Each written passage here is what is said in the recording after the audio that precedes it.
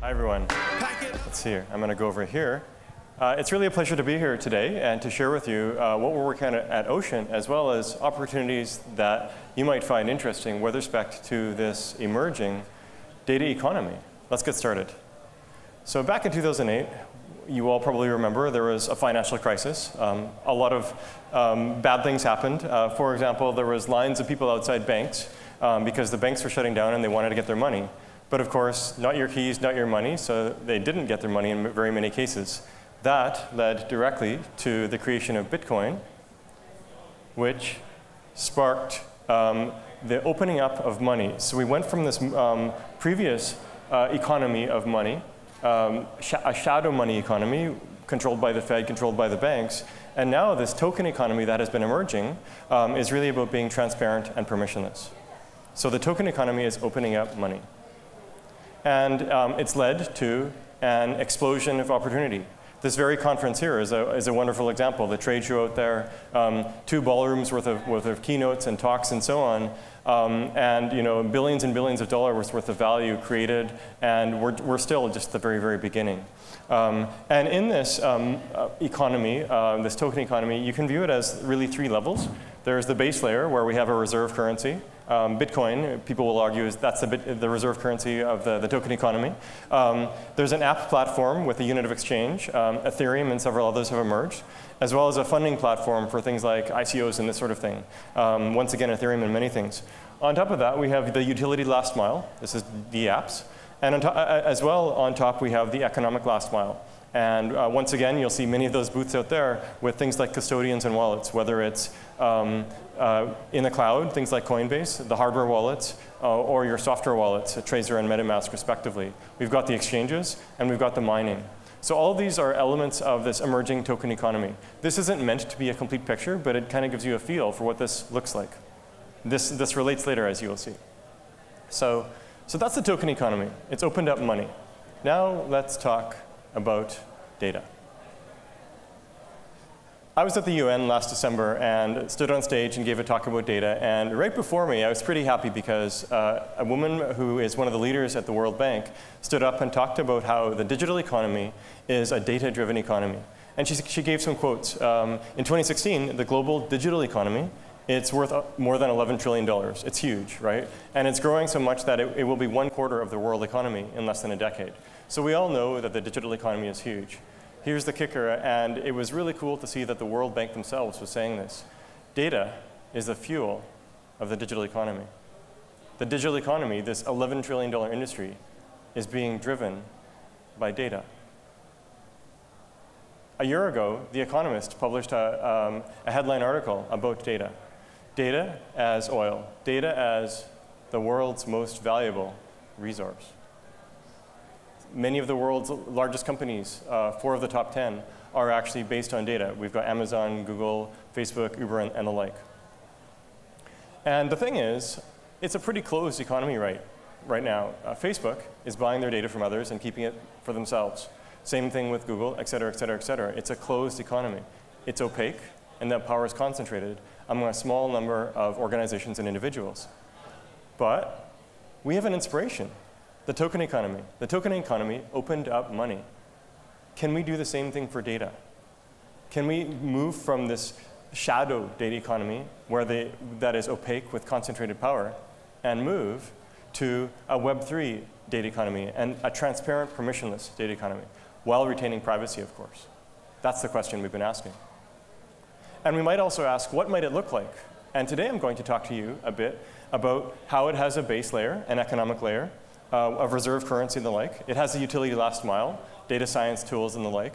And finally, an economic last mile, which is really surprising and interesting. And I'm going to explore that here. And of course, in this data economy, the opportunities are going to explode. Just like in 2008, 2009, we got Bitcoin. Well, now we have the emergence of a fundamental base layer for the data economy. And we see that on top of that, we will see many, many opportunities with respect to custodians for data, exchanges for data, mining around data and other services, utility last mile, and so on and so forth. And so we're very excited about this, and this talk, I'm going to be elaborating on that. So the first question is, if we're going to have a data economy, we need to unlock the data. So how do we go about doing this? And this was the very, very first question we started asking when we were working on Ocean. How do we unlock the data? The demand side is easy. AI and many other techniques really want the data. So there's high demand. It's just very hard to unlock. How do you do it? So there's two ways. One way is connect the data haves with the data wants. Now, inside every Fortune 500 company and many other enterprises, et cetera, they all have tons of data. But for most of them, it's just sitting there latent. It's gathering dust. People inside, they kind of have this feeling that their data is valuable, but they're really, really scared of letting it go, of losing control, of getting fined because of GDPR and other privacy laws and so on. At the same time, you've got a whole bunch of AI experts that are in AI startups or in universities and so on, and they're starving for data. They really want data, or even just basic analytics. And there's very, very, very little overlap between these people who have the data and the people who want the data. You know what the overlap is? It's the companies that have created tremendous value by using AI to extract value from data. Google, Facebook, and the like. So the question we've been asking is, can we merge these? Can we connect the data haves, the enterprises with all this latent data, with all of these AI folks who know how to extract value from the data? And we believe that connecting this with a connective substrate, a public utility network that no one owns or controls, is the path. So let's flesh this out of what this can look like. The goal is to reduce the friction to connect these data haves with the data have-nots. And that is via data marketplaces. So on the left, we've got a whole economy of data marketplaces, not one data marketplace, but a bunch. If you have just a single data marketplace, centralized or decentralized, it's going to be a data silo. So you need a whole bunch of these. And then the enterprises and other organizations with lots of data are feeding into this. You know, government open data initiatives, NGOs with reams and reams of data. On the other side, you have the data scientists and the analysts with their Excel spreadsheets and so on. And they're actually using their tools. They're using Excel, they're using data science tools like scikit-learn and so on. And underneath, you have a connective substrate that makes it really easy to build the data marketplaces. And then that feeds directly into the data science tools, into things like Jupyter Notebook and other interactive tools. So that's the goal, is to reduce the friction, to create these marketplaces, to make it really easy, where they have massive liquidity of data at the bottom, a supply of data for everyone. What's really cool, once you have that, then you have another benefit that comes for free. You can do internal data sharing with provenance. So this substrate, at the heart of it, it's really about decentralized access control and decentralized orchestration to be a bit more general. But then what you can have is you have internal data sharing. So let's say you've got a big multinational corporation with one branch here in Hong Kong, another branch in Berlin, another branch in New York, and you want to share the data. That can be very, very hard. And you can also run into data privacy issues. You know, the data in Berlin can't leave German soil if it has any personal information on it, for example. So how do you actually make that accessible to share the data? And this connective substrate is actually what makes that possible, combined with the second thing I'll talk about. So the second thing is you unlock the private data while preserving privacy. So let's talk about private data. The most valuable data is the private data. It's sitting there behind the silos. People don't want to release it precisely because they know it's valuable. So private and valuable go hand in hand. The thing is, let's say you're a bank, right? And you want to predict stocks or to do trading, to do better trading, or an insurance company. And ideally, you could somehow get all the data of your competitors even to build a really, really great model to do prediction, or maybe for credit card fraud detection or otherwise, right? So there's the data that you have, but you really want 100x or 1,000x that data. That would be the ideal. Now here's the problem, privacy, right? So you can't do this. This is an absolute no-no. It's show-stopping, thanks to things like GDPR and so on. And GDPR is a really great thing, especially for the consumer. I stand fully behind it. From a business perspective, if you want to extract value from AI, that's the challenge. So more data means both good things and bad things. Good things because you have more accurate models, which mean you can have better business value, sell more ads, have a lower fraud, et cetera. But it also means that privacy is going down and the exposure surface for exploits is going up, right? And we have all these hacks of things like Equifax with 300 million credit cards and so on and so forth. So every single big entity in a sense is a giant data honeypot. No one likes that. So here's the solution. Bring the compute to the data. You can unlock the value of the data while preserving privacy. So what you have is you have a decentralized layer in the middle, Ocean, which does orchestration of these various computing steps. You've got the private data behind a firewall. You privately train your model, whether it's a neural network or something else, with a modeling algorithm supplied by the user. You store the private model there, and then you ask the model for predictions. And only the predictions go up to the final user. So here, we're extracting the value from the data itself without exposing any of the personally identifiable information. So we're actually resolving this fundamental paradox. We can have way more data for accuracy and business value, but at the same time, preserving the privacy. This is a really big step. So this is what Ocean is about unlocking the data to unleash this open, transparent data economy that preserves privacy. As we've been working on Ocean in the last couple of years, we've been starting to engage with various partners on use cases. So you can say, this is what the beginning of a data economy looks like. Let's go through a few. One vertical is automotive.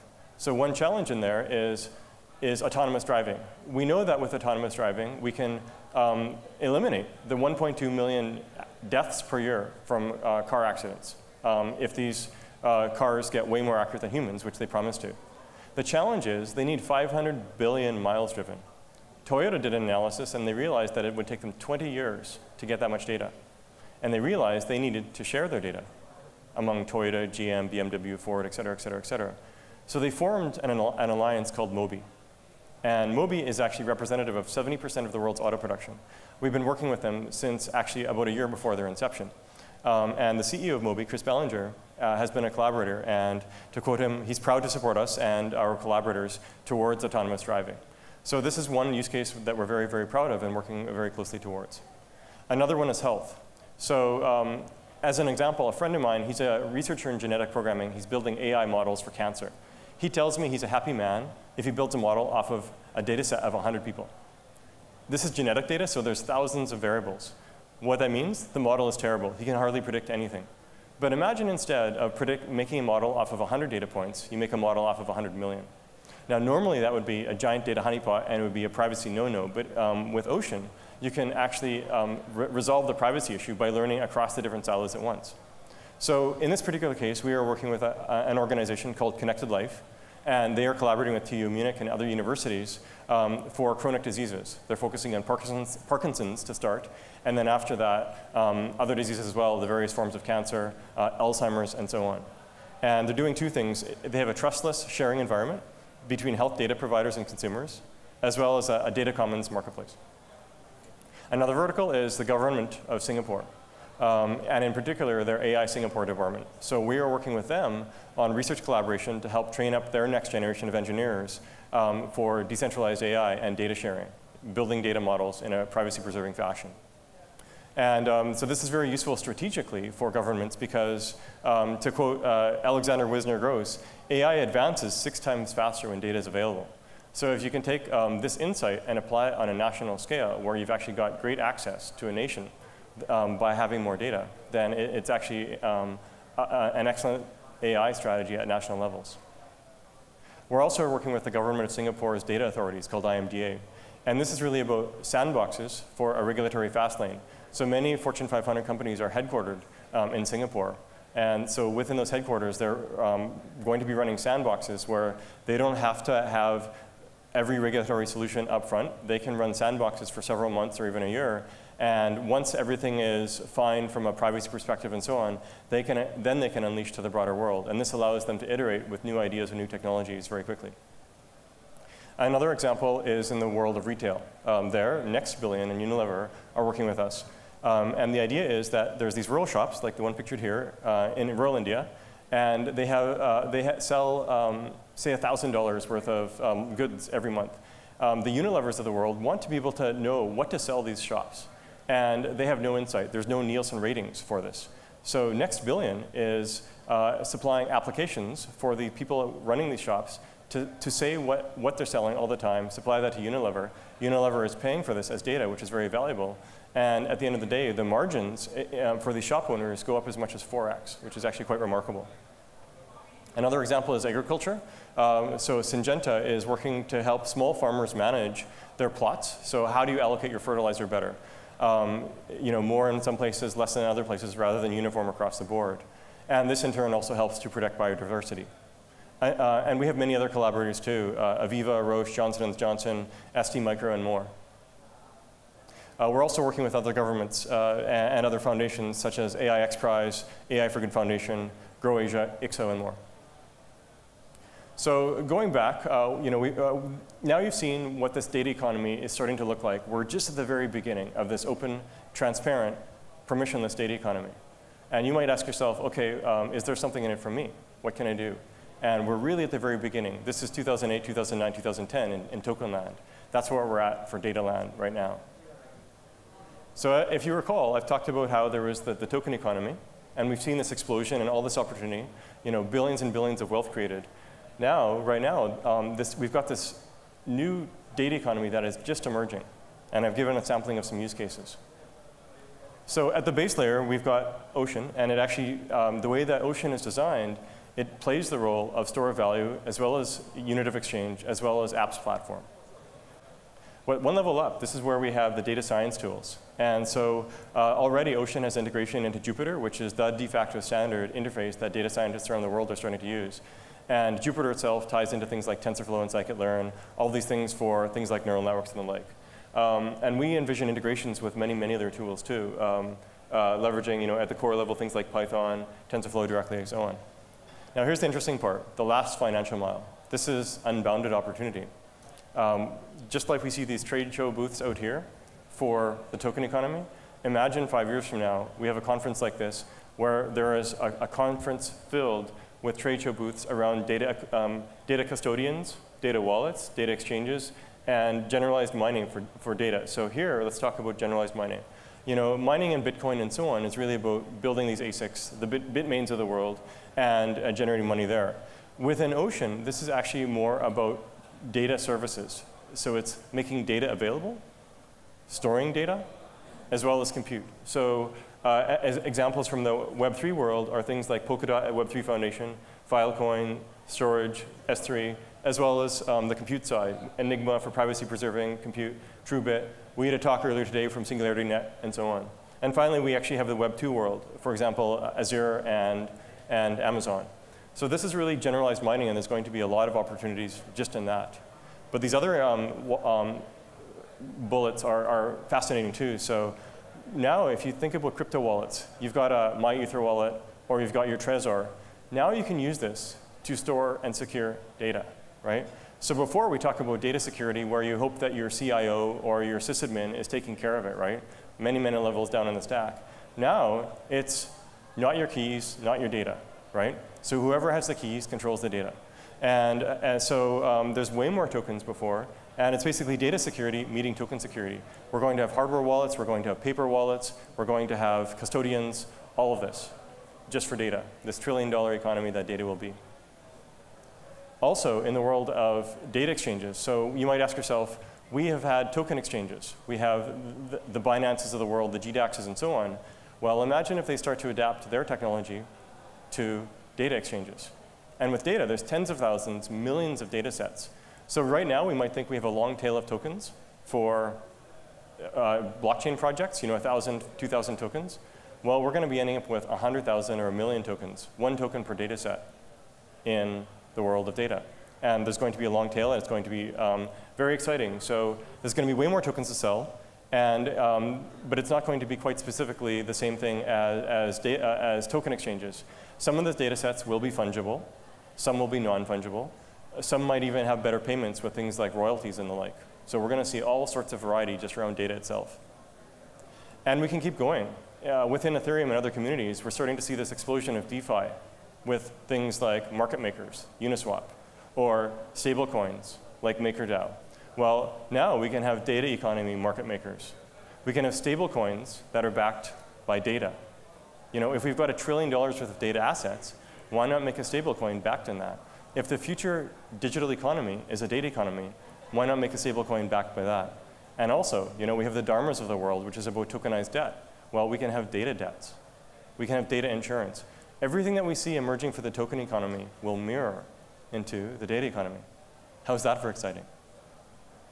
And of course, some people are starting to see the opportunities. So for example, DCI, Digital Commerce Intelligence, as well as Connected Life, and others, they're starting to build data marketplaces on top of Ocean.